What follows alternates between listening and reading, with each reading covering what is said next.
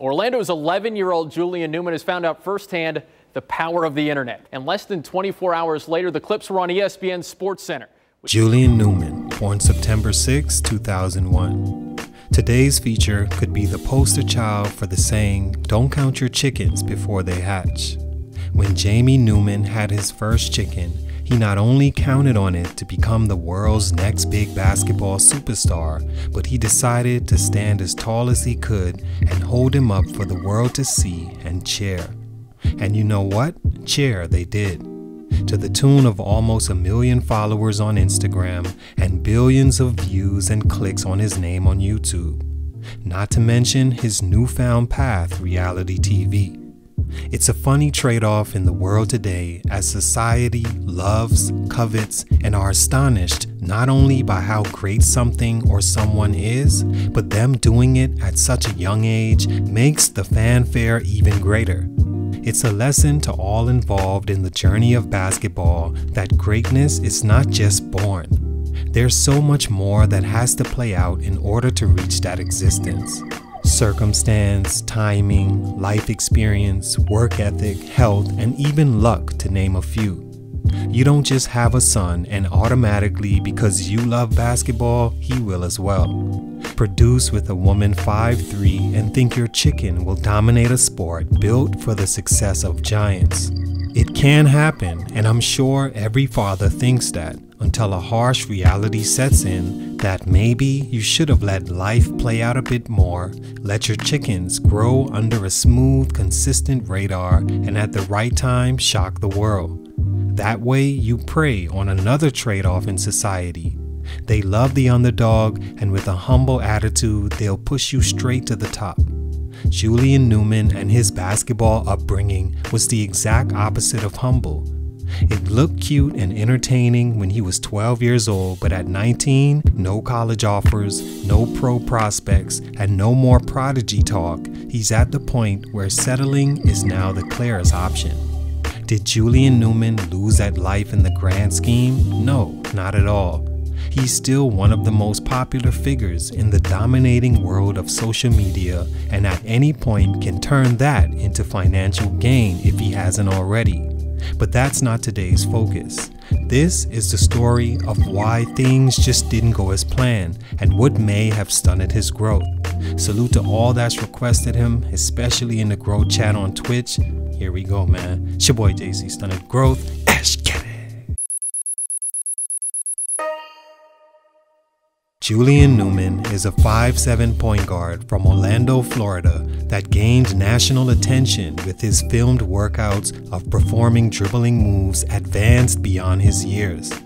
These videos catapulted his status and set the internet on fire. His father, who prophesied that Julian would not have the same fate as previous prodigies, trained him twice and sometimes 3 times a day. And when he wasn't doing that, he was somewhere with a ball in his hands. As a 5th grader, he was apparently moved to varsity after scoring 91 points in a game and embarrassing his level of competition. He led the state in assists at 11 years old, despite standing just 4'7".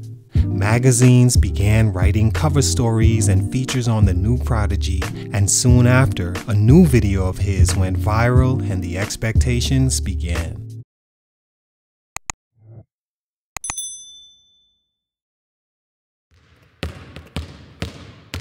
Stunt number 1, Jamie Newman.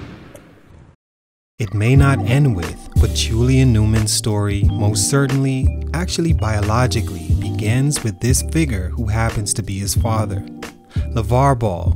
I think it's the right time to introduce superstar, philanthropist, orator of every subject, knowledge on things not even he knows, prophet extraordinaire, and Jordan's #1 fair in life. LeVar came to mind when thinking of Julian Newman's story, and more specifically Jamie Newman, because unlike LeVar, whose sons all grew to be above average size, had the talent to back up what he said, and himself having a personality most liked or at least respected, Jamie and his handling of Julian is sometimes questioned. LeVar planned his kid's future even down to the size of the woman he'd produce with, built his future around them as investment, and predicted they would all go to the NBA or become pro basketball players. So why couldn't the same thing happen for Jamie Newman? Well, the main reason we'll speak on next, but one of the reasons is because of his approach to showcasing his son. After getting a job at Downey Christian School, Jamie began featuring his son on his team and allowed Julian to develop horrible features to his game that are shunned by just about every organized basketball coach in America. Features like over-dribbling to the point the defense isn't even mesmerized anymore, and looking as if someone hit a Mortal Kombat code. Now the character has to go through all his moves. Instead of teaching the young player the right way, Jamie thought he was being different than other coaches and parents by promoting the hot-dogging, over-dribbling, deep threes, and every possession trying to embarrass the defender. This set Julian up for failure because the older you get, the less that's tolerated, and that's what eventually happened. When he became a little older and started to face tougher competition, those moves became something the same internet now laughs at in celebration when he's blocked or makes a mistake. When LeVar Ball hit the internet a few years ago and gained notoriety for basically doing the same thing, Jamie saw that and turned up the exploitation of his son's skills, but it backfired and people actually started to dislike Julian's playstyle, now older, and also Jamie Newman, because now he looks as if he was wrong predicting or maybe projecting the life he wanted on his son.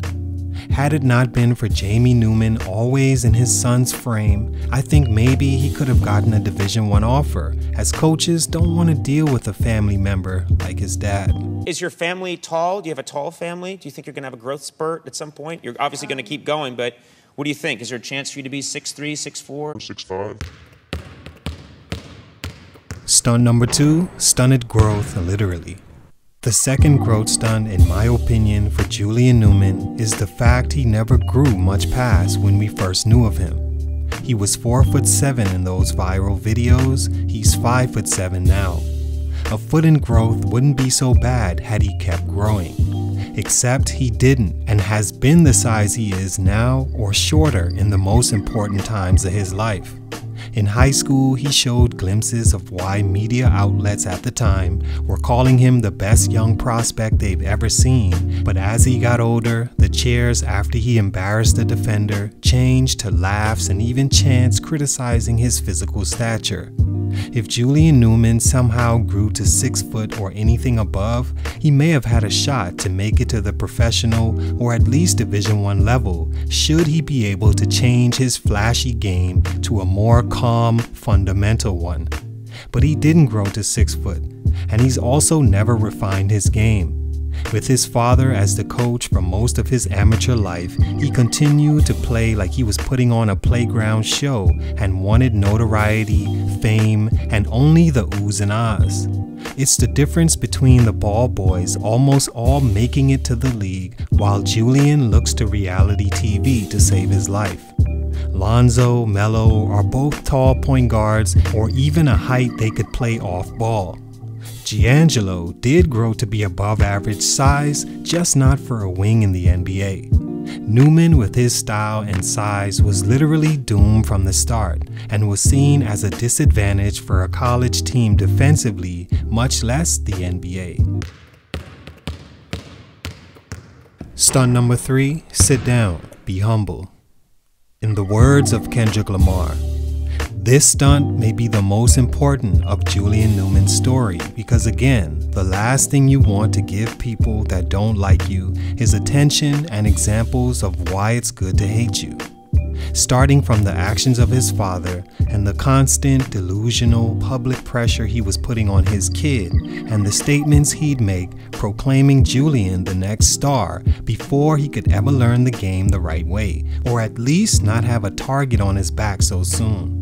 When LeVar Ball said Lonzo would be better than Steph, Lonzo was already on his way to the draft and an above-average point guard in stature, and actually had talent good enough to be taken second overall.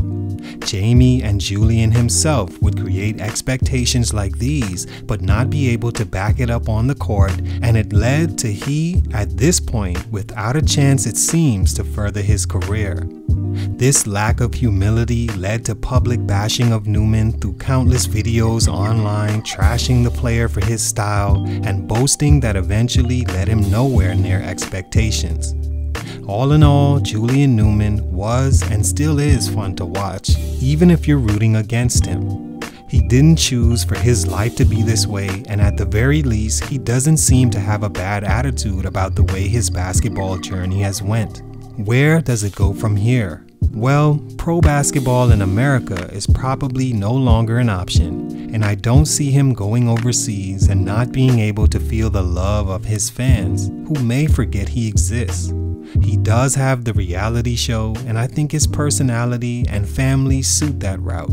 Salute to him, much respect, man. It's not easy to be a child prodigy, so I gotta commend him for his effort and his attitude along the way. But for these reasons, his growth was stunted. It's your boy JC Stunted Growth, and I'm out. Make sure you follow me on twitch.tv/StuntedGrowthGaming if you want extra free content like me breaking down the day's highlights, moves, drafts, and past players or games upon your request. Let's chat and talk live, as it's easier to answer your questions than a place like Instagram where your messages tend to get lost.